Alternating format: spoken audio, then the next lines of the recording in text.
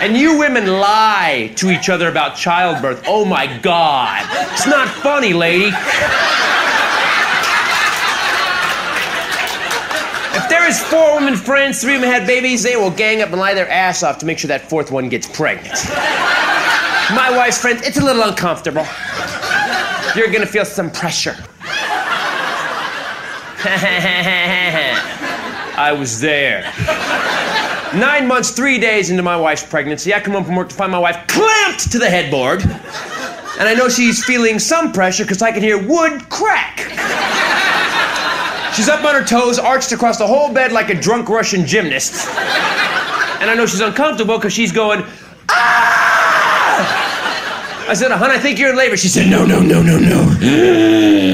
This is false labor. Holy shit.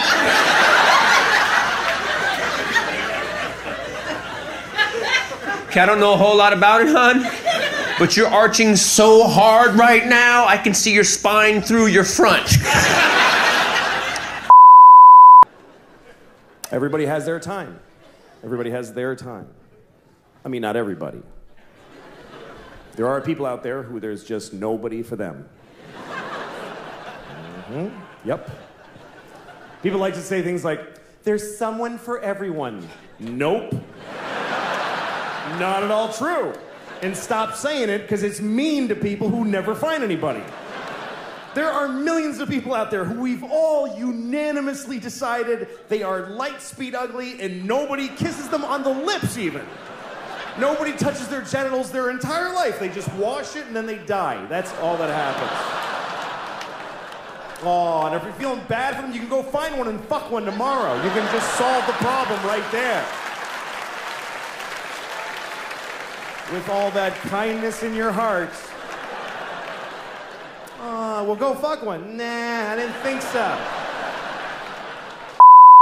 Here's what went down, okay? I'm standing beside this guy. This entire thing starts off with a sneeze. A sneeze started this entire situation off, okay?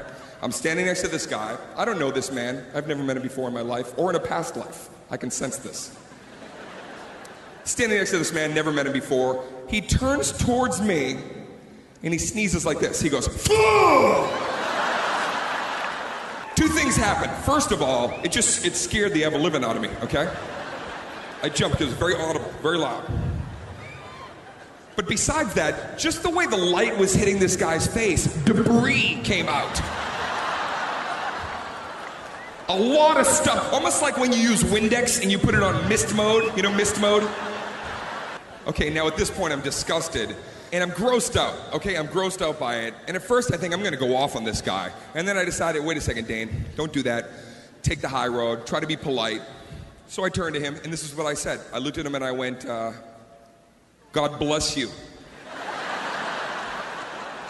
Yeah, I said it like that. I said it like that. God bless you. Which, you know, is God bless you, but it kind of sounded like cover your fucking mouth.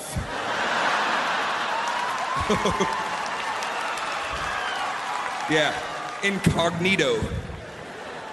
God bless you. This is what the guy comes back with, okay? Here's where it starts to get out of control. Guy looks at me and very condescending, he goes, yeah, I'm an atheist. Yeah, what a jerk, right? I'm trying to be polite. I don't know you're an atheist, right? And even if I did, what am I supposed to say when an atheist sneezes? When you die, nothing happens.